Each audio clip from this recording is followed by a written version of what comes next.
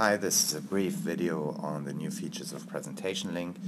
The main features include voice recording, upload to YouTube, and video controls.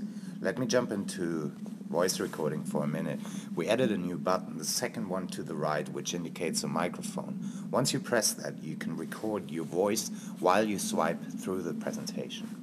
Once there's voice attached to the presentation, it is indicated by a blue circle, and if you press on that button again, you can see more options like deleting audio or recording a new audio.